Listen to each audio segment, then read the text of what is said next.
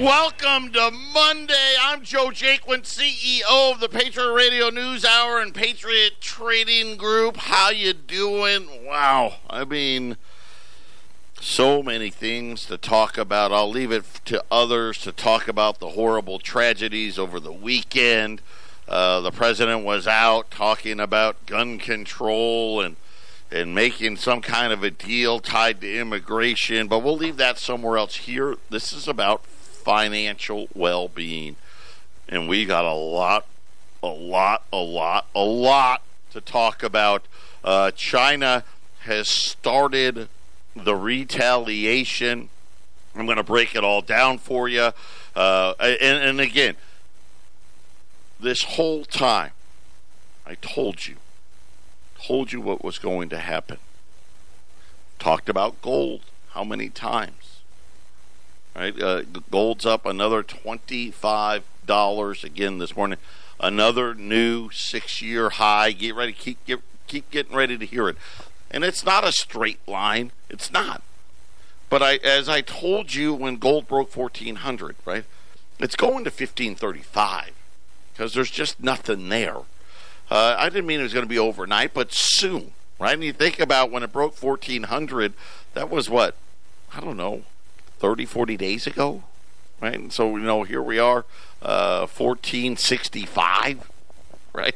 1465, and 1535, and then there's a little bit from 1535 to really about 1580. And let's call it 1600, keep it simple. And then there's nothing from 1580, 1600, all the way to 1700. So depending on how this plays out, you're going to see gold somewhere, in that. And I know it's a big window, 15 to 1700 at year end, but that's just what it seems to be. The Dow's down 600 points right now, below 26,000, back 25,000 and change. The S&P's down 67 points. The NASDAQ's down 240 points. A bad day for Apple. Of course, obviously these tariffs now, we talked about this last week. These are on finished goods. In other words, they come to the U.S. already built and going straight to the shelves. China retaliated. We'll talk about that. What that means for the dollar, what that means for the Fed's funds rate, and of course the president not going to be happy about it. We also had ISM non-manufacturing. So we know that, right, manufacturing's been slowing. This was the non-manufacturing number that came out today as well, and I'll give you all the details on that. They're all kind of tied together. Our toll-free number again, 800-951-0592. The website at allamericangold.com. That is, we got the metals plan out there. You can order online. All the news, the views, the articles, most of the stuff that's out there, we don't even have time to get to. The show's only an hour, so it goes quick. We don't have all the time to break it all down for you.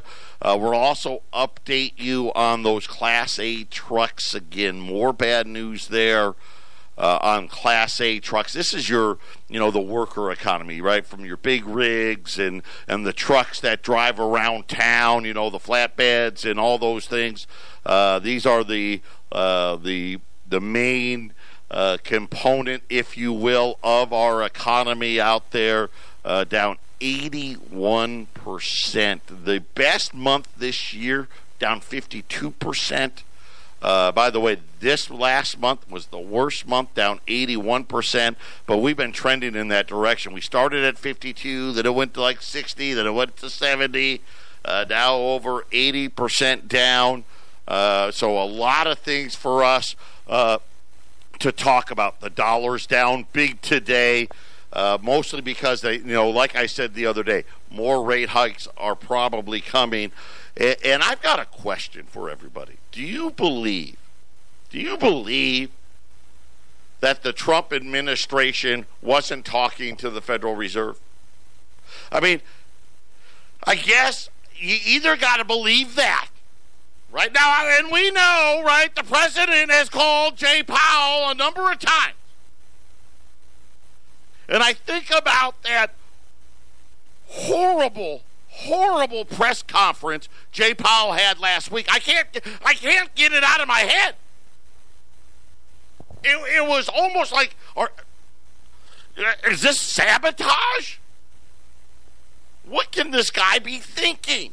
And they talk about how, man, there wasn't one dissenter, there was two dissenters, and kind of acting like, hey, listen, this is just a one-time deal, right? There's a one-off rate cut.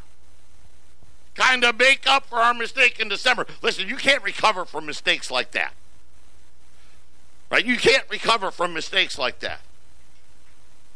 And I'm thinking to myself, so you weren't talking to the Trump administration, right? Because obviously, within 48 hours of that meeting, we added these new tariffs, right? So I got to believe that they were totally in the dark about it, right? Because I don't think anybody out there with an IQ higher than room temperature is like, oh, yeah, the economy's going to be great with these new tariffs. I mean, it's defying logic. You know, Jason and I are having this debate. You know, right? We're having this debate about whether or not they're trying to make sure Trump wins or if they're trying to sabotage him. I'm starting to think sabotage. Right? I mean, Steve Mnuchin's a Goldman's guy, so I don't know. Just something to think about. Patriot Radio News Hour. We'll be back right after the break. 800-951-0592. So the Dow's down another 600 points. So it's been a tough week or so for the Dow. The S&P, the NASDAQ going along with it. Gold at new 6-year highs, 16 or 14. I'm getting a little ahead of myself, not much.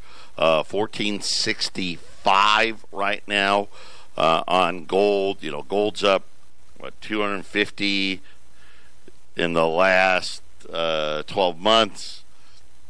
And it's just getting started. So here's the news out of the day. China devalued the yuan today, the renminbi. So on the renminbi, there's two types of renminbi. You've got the one where the Chinese government controls it. And then you have what they call the offshore one, which is kind of Hong Kong, if you will. By the way, Roy, riots there. Listen, that's going to end badly as well. I got a news flash for you. That's going to end badly as well. The offshore yuan trades a lot more, okay, because the Chinese government lets it. But it broke 7 to the dollar. So remember when we were all flipping out about China being a currency manipulator and blah, blah, blah, blah, blah, blah, blah, blah, blah. The renminbi had gotten almost to $6, right? So you needed 6 renminbi for $1. And this 7 was a big point of resistance. Kind of like $1,400 gold, right? Big point of resistance, and just destroyed it. The Chinese controlled renminbi now at 7.05 renminbi to the dollar. The offshore one, 7.11 renminbi to the dollar. And here you go, right? The currency war is now on. China, you know, and I don't blame the Chinese. Listen, their economy's having effects too, so hey, we're going to let it go lower. And I go back to what I was saying before. I mean, did we not have, right? I got to believe that we don't talk to our central bank. Right? I mean, that's ridiculous. I mean, this, and here's the sad part. So they said, okay, it's on now. We'll let the currency go to where it's supposed to. I think China was actually deliberately holding it below 7 until they said, okay, now, you figured us out. You got us. Right? They're like, you got me. We were never making a deal. You got me. Okay. All right. Let's end this renminbi thing. Right? Don't be surprised. Don't be surprised if we're starting to talk about 8 to the dollar. Right? All the way back. Right now at 7. This is the weakest the Chinese currency's been in like 12 years. I mean, we just wiped it all out. Gone. And I think we could go to 8 again, back to where it used to be. Right? I mean, the Chinese are never agreeing to this trade deal. They're just not. At least not the way it is now. Where, hey, we get to own everything. Right? If you want to agree to that, we're good to go. And then they keep saying, hey, we're gonna long play. We're gonna wait for the election. And I don't know. And tomorrow I have the right to change my mind. But I think the Federal Reserve fully knew that we were going to hit China with these tariffs. I believe that they knew it. They knew it before that meeting, and they just simply said, right? Jay Powell, I don't like Donald Trump, and I'm going to blow it all up. Yeah, I cut the rate, but I gave a horrible press conference on purpose. Right? Because what would have hurt? Hey, it's unanimous. Let's cut rates. And by the way, we're dovish and we're worried about trade and global slowdown. That's all he needed to say. But he didn't. And of course, is anybody surprised at what China was going to do? What did they really think they were going to do? Oh, you know what? Oh, well, okay, well, now we'll negotiate. No. Right? Then they said, that's it, agriculture gone. Right? Now, I don't know.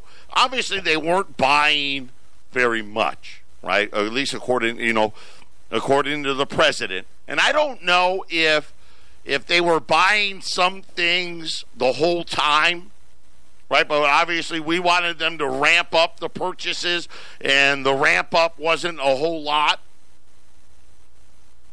But China also announced it will not buy any U.S. agriculture products. So I don't know. I don't know enough about it to know if they've been buying some the whole time, just a reduced amount, or if this is new news. I mean, the way Wall Street's reacting today kind of leads me to believe that they were still buying some. So more bad news for the farmers, right? Which are, let's face it, right? They're diehard Trump supporters. Most farmers, conservative people. I mean, is there something bigger at work here? I mean, it blows my mind. It's not like all of a sudden the Fed does a bad job, and then Donald Trump says, let's go slap the tariffs on them. And I know you can believe these stories. There is a big debate and an argument, and whether there was or wasn't doesn't matter. I mean, or is it that the bankers were telling the central bank, oh, don't worry, we've got Donald. He'll do what we say. He won't do it. He likes Wall Street too much to do it. And Trump did it anyway? I mean, either way. Either we've got this problem where our government and our central bank are not communicating. Because you got to remember, everybody else are working together. The government and the central bank are one and the same. And I know we like to pretend that's not the case here, but time to wake up. It's time to wake up. And I've been telling you how long the president has been telling you to buy gold for how long now? Right? Rates are going to zero. I know there's people out there that say, no, it's going to be fine. No, it's not. It's not how rate cycles work. And they say, oh, well, one time in the 90s. Right? We're not in the 90s. I wish we were still in the 90s. I mean, one time in the 90s when the debt was $4 trillion, they only did 3 rate cuts once. That's what we're going on? That's what we're going on? Are you kidding me? Was there a trade war going on? No? There wasn't? Oh. Were we running $1 trillion? Well, they admit the $1 trillion deficit. Was that going on? No. That wasn't happening either. Right? And so you start looking at this, and it just leaves you scratching your head. Right? Everybody, and of course, this is what the president has been talking about. Right? This is what he's been saying. Hey, listen, man, this is it. This is the battle here. Right? We're not having a trade war about bringing some jobs back home. This is about how much longer is the dollar going to be the reserve currency of the world, and our central bank's acting like what? Nothing's happening. Right? I don't know. I don't believe it. I think they knew the whole time, and you know what? They just hate the president and said, you know what? We're going to act like it's not happening. Right? They're going to go have a little temper tantrum in the corner because their economic policy doesn't work. Quarter point rate cut. Please.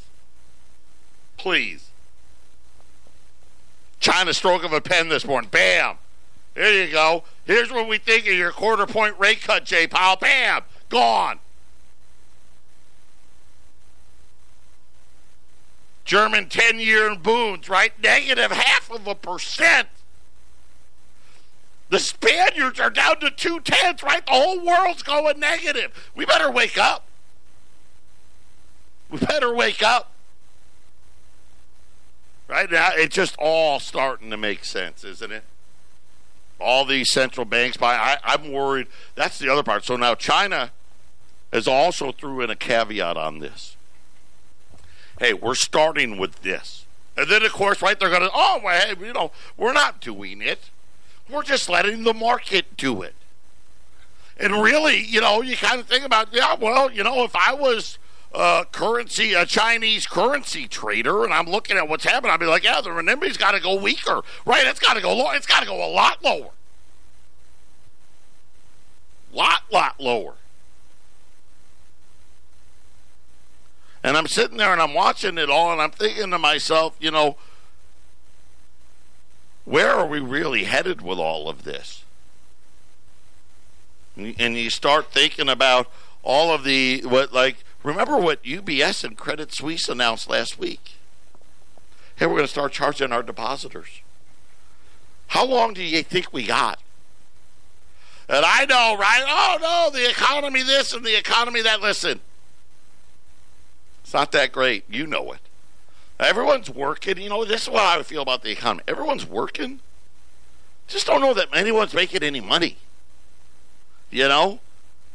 I look at credit card balances always rising, defaults rising, right?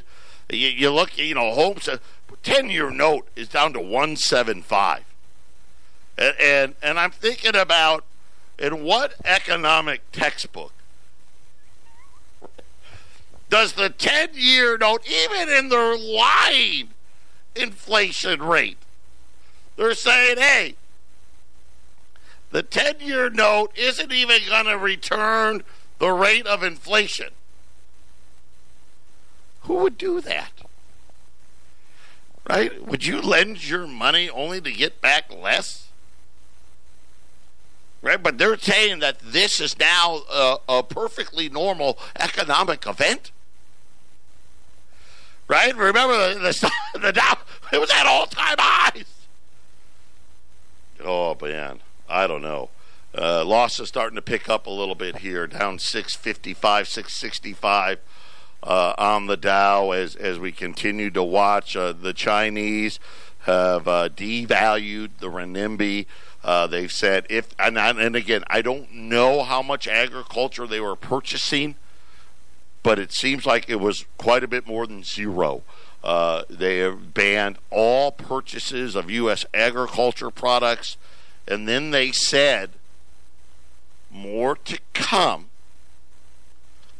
if the United States goes ahead in 2015 25, 26 days and puts the tariff on.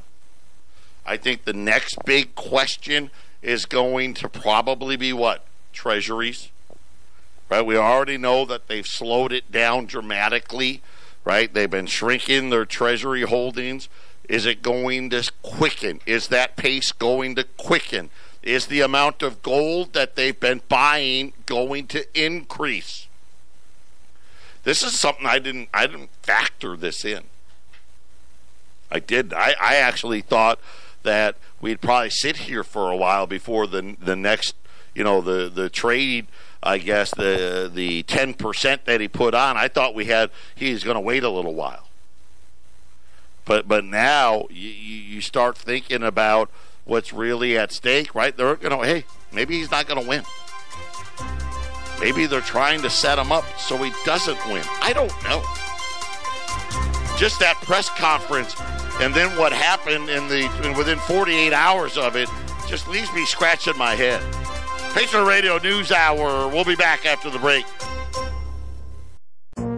This is the Phyllis Schlafly Report, a daily broadcast from Phyllis Schlafly Eagles, a national volunteer organization founded by Phyllis Schlafly and continuing to uphold her legacy by honoring family values, opposing radical feminism, and representing a conservative perspective in our nation's capital. Now, the president of Phyllis Schlafly Eagles, Ed Martin. Polling data from Iowa, where the first presidential nomination ballots will be cast next February, shows a Democratic Party wishing that some of their candidates would just drop out of the race. Even before the first round of presidential debates, CNN's polling showed that grassroots Democrats already wanted fewer contestants.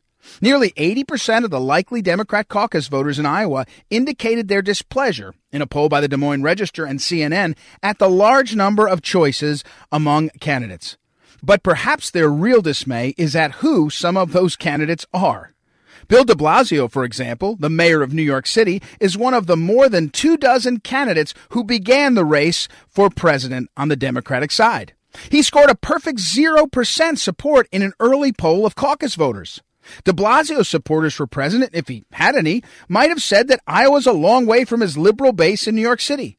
But even in New York State, where Democrats vastly outnumber Republicans, de Blasio's 29% approval rating is lower than that of Republican President Donald Trump. It's a mystery why the ultra-liberal de Blasio is even running for president, despite having such a low approval rating in his heavily Democratic home state. In that early poll, more than 75% of the candidates for the Democrat nomination had 2% or less support among likely Iowa caucus voters, which makes their bids exceedingly implausible. History shows that only candidates who fare well in Iowa, placing in the top 2 or 3, have a viable chance to win the nomination. Undeterred, the would-be contenders continue to pitch their candidacies to the Iowa Democrats, perhaps digging their own graves along the way. The left wants nothing more than to remove Trump from office, and prospective nominees are entertaining calls for his impeachment every day. Ultimately, that radical notion of impeachment drives Americans further away. No one should be surprised that Democrats couldn't be less excited about their field of candidates for replacing Donald Trump. This has been the Phyllis Schlafly Report from Phyllis Schlafly Eagles. As President Trump fulfills his campaign promises, his accomplishments on trade, immigration, the economy, and protecting the unborn should be celebrated, not ignored or diminished. To track these victories, go to phyllisschlafly.com and find out what's next for the Trump presidency at phyllisschlafly.com. Thanks for listening to the Phyllis Schlafly Report. Perkins and Marie Callender's filing bankruptcy. Things are happening quickly here. 800-951-0592. Like I said, gold's up $19-20. $1,465. U.S. $20 gold pieces at $1,550 this morning at 800-951-0592. And we're just trying to put the pieces together. We had the ISM non-manufacturing report out. So this is, maybe manufacturing slowing, but the other side of the economy doing well. growth in the U.S. service sector activity unexpectedly slowed. This was a July number. Okay, so this was the July number being released this morning. The index fell to 53.7. As we know in these indexes, 50 is anything below 50 is contraction. Anything above 50 is you're growing. But here's the problem. This was a number in the low 60s at the beginning of the year. We're now in the low 50s for this reading. This is the lowest reading since August of 2016. By the way, the manufacturing index, remember, we did that last week, was in the 40s. So not what they were hoping for. They were hoping for a 55.5. June was at 55.1. July at 55.7. And here's the part that really makes me wonder. This was before. The survey was done before the tariffs were announced. Remember, we didn't announce the tariffs until August. Right? The Fed meeting was on the 31st of July. And then the president announced the tariffs, I think on August 2nd. So not a great report. This kind of took the Dow down another leg. Right? This was the Dow was down 350, 400. This put it down 500, 600. Right now down 650 as everybody's chiming in about the effects of what China did this morning, the devaluation, and it's a race to the bottom. Yeah, and by the way, U.S. banks under a lot of pressure today. Some of the biggest losers in the market today. The 10-year note escalating down 174 now. 174 as it continues to go backwards. Remember, the all-time low was 137. But you got to remember, that was when rates were zero. And even then, it didn't stay there very long. Even at zero rates, the 10-year note was in that 1.5, 1.6. So to see it here at 174 with a, 2 to 2.25, I guess that's the official word from the central bank, from the Federal Reserve, how low are we going to go this time? Right now, everybody's saying that the Fed is now going to cut again in September. That remains to be seen. I do believe we're going to get another rate cut, and we actually may get 2 this year. If we don't get 2 more. So in other words, we cut once. I know we'll cut at least 1 more time, potentially 2 more times before the end of the year. But even if we only cut 1 more time, they'll be talking about how many rate cuts they're going to do in 2020. I actually am in the camp now where I think we're going to cut 3 times this year. So we've cut once. I think we got 2 more cuts this year, which will put us at, 1.5? And I wouldn't be, here's the problem. They don't like cutting rates near the presidential election. So could the central bank kind of withhold any additional rate cuts because they don't want to, quote unquote, influence the election, which would be bad news for Trump? I don't know.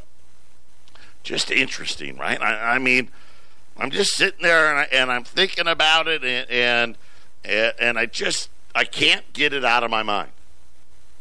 I don't think that the central bank was in the dark about what the president was planning on doing when it came to tariffs. Obviously, I think the Chinese response is everybody expected this, right? Is anybody shocked that they devalued the renminbi? I don't think anybody's shocked, right? I mean, it was sitting around 6.85 to 6.95, ever since we got no deal. Remember, go back, think about this. It was what, April? We were supposed we may have a deal next week. I guess not.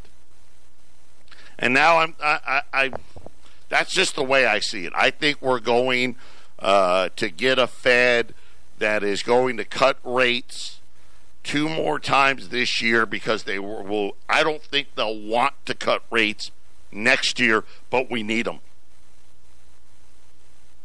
We need them. So this is just the beginning. I mean, everyone thinks China's going to stop. China's going to give up. Right? They want to be number one. Right? This is kind of the ultimate game of chicken, right? Who's gonna blink first? The difference is China's central bank and the Chinese government are one and the same.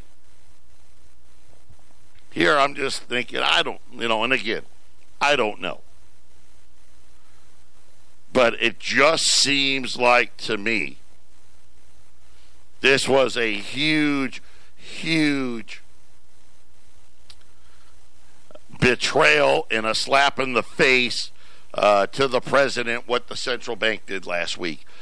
If I'm right, and they actually knew, which I just can't fathom any scenario where they didn't know. How did they not know? 800-951-0592. As the Dow is now approaching 700 points down. And again, this is just the overpriced. We're going to have a trade deal, right? Wall Street always too optimistic. So the Dow falling today and falling all last week and probably got more to fall again. I don't think anything other than, listen, these guys they don't want to see what is true and obvious, and now all of a sudden everything's going to look expensive, right? Intel, Nike, Caterpillar, Apple, the banks now under margin pressure.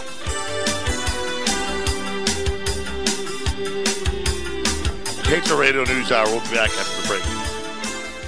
800-951-0592. That is our toll-free number. $20 Saints, $20 Libs, $15.50. I've got some backdate Silver Eagles. This is a good price too.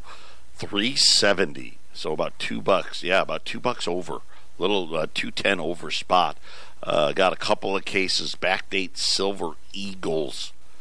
$370 today at 800-951-0592. So when you buy Silver Eagles for less than junk silver, yeah, you jump on that one for sure.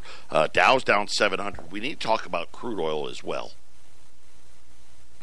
So last week, crude oil got crushed, lost $6 or $7 a barrel. But something that we haven't talked at all about. You know, we've got this huge growth in crude production, right? We've talked about that. We know that, right? We're now like the largest. No one produces more crude a day than us, right? We're somewhere around 12 million barrels a day. I learned this last week, and shame on me for taking so long. There's a problem with the crude that we're getting. Okay, so we have light crude, we have heavy crude, right? Here in the U.S., we have mostly the light crude. But our refiners can only refine certain types of crude oil. So if it's too light or too heavy, they can't refine it. Apparently, the growth in production is a crude that, and again, and I apologize if I think it's too light. Now, of course, I may be wrong, it may be too heavy, but we can't actually refine it. So they're not getting the spot price. Matter of fact, they're getting well below spot price because the crude, what they need to do, and let's go on the assumption it was too light to be refined. They need to mix it with a crude that's too heavy in order to be able to use it. So obviously, right, there's expense in there. And now if, and again, crude oil down, not too bad, but down again today. I mean, down big on Friday. $55 in the new month contract. So crude oil was in the 60s, down into the 50s. Going to be very interesting if this slowdown continues.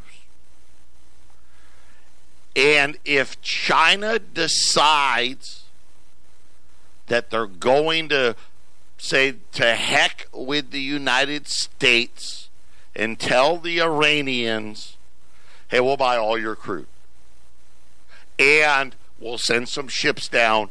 So if the U.S. wants to start World War III, we'll let them. I'm not saying that's the case. Right? But it's been thrown out there. It's another one of the things that China could do. That would probably take $10 a barrel off the price of crude if China was going to allow the Iranians to reopen the spigot and really, really put our crude production in trouble, right? That basin, that Permian Basin, that shale-type drilling crude. So just another thing, so many things to keep our eyes on. I didn't know it. I thought it was just the same crude that we were getting everywhere else, right? And why not? Hey, we don't need to import any crude oil. It's part of the reason why we keep importing crude is we need the heavy stuff that, you know, like Canada produces, and we don't get crude really from the Middle East very much. Africa, same thing. But we need that so we can mix it with that other stuff that we're getting so it's actually usable. Yeah, so go figure. So keep our eyes out. By the way, they're saying that basin crude now is drawing less than $50 a barrel. Less than $50 a barrel. We'll keep you posted on that as well. That isn't official. Nobody said that the Chinese have said it, but somebody said it. I read it somewhere. Someone was like, hey, there's a lot more China could do. That being one of them, which would really, I guess Texas would come to mind, right? Texas, the Dakotas, Wyoming, right? Northern Colorado, right? We got a lot of that where you frack Pennsylvania, wherever the fracking is, that you could see them take a hit as well. So we'll have to see as this thing starts to escalate here. Again, Dow is now down 750. As more and more, where's the dollar? Let me check here. Gold's up 19. The dollar, down 60 basis points. That's one of the biggest drops I've seen in a long time on the dollar. 97.49. 97.49. Started above 98. That's kind of got what's got gold reacting to it as well. Gold's up $19.40, $14.65. Silver's higher as well. Silver's up 11, $14.41 is the price on crude oil.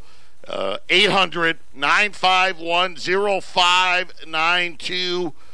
U.S. Silver Eagles, these are back dates at 1850, or wait, 18, yeah, 1850. I said it right. 1850 an ounce or $3.70 a roll. I mean, you're talking about what, $35, give or take. You're saving almost $2 an ounce. You're saving, not quite $2 an ounce savings. 800-951-0592. Final segment coming up.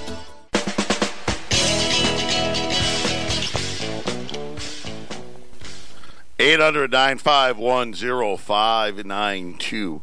I haven't seen this very often. The People's Bank of China, the Chinese central bank, is actually out issuing a statement, which That never happens. Oh, I shouldn't say never, just happened. But very rarely do they ever say anything talking about crossing through 7 renminbi to $1 blaming it on the trade war, that it's not, quote-unquote, weaponizing. They are a responsible major country. So this is the Chinese Central Bank communicating. My guess is this is an announcement for everybody that isn't the United States. China will abide by the spirit of the G20 summit on the exchange rate issue and adhere to market-determined exchange rate system. We will not engage in competitive devaluation or use the exchange rate for competitive purposes. Okay. Wink, wink, nod, nod, right? Neither will we use the exchange rate as a tool to deal with external pressure such as trade disputes. So the official answer from the Chinese Central Bank is, hey, it's the market being the market. We're not doing anything. And we would never do that. Right? Same like when you ask them, hey, are you stealing all of our intellectual property? Who, us? No way. We wouldn't do that. No, we just want all your specs just because we want to make sure everything's safe. No, we're not stealing it. No way. Right? So, you can throw that right into the recycle bin. But very nice. Very nice. Talking about they're a responsible country. And again, if I was there, I'd do it as well. Right? And which was why I said makes everything that Jay Powell did last week just baffling to me. 800-951-0592. The only thing up today, metals. Gold, silver, the Dow's down big, 750. The Nasdaq's down just under 100. The S&P down 83. The Nasdaq down. They're actually percentage-wise. Nasdaq's down the most, 268. Crude oil's down. Gold's up 1465. U.S. $20 gold pieces, and you can pick them. Saints and or libs. 1550. Right, got hitting by gold now in the 1400s. Right, you got spot gold 1465 and looking like it wants to go higher. Like I said, I know 1500. That's more of a psychological number. The real first resistance point for gold's 1535. And then, like I said, there's a little bit between 1535 and 1600. Problem is, once it hits 1600, there's nothing in it to 1700. So U.S. $20 liberties or Saints at 1550. The deal of the day: backdated rolls of silver Eagles, live and in stock in both places, $370 at 800-951-0592.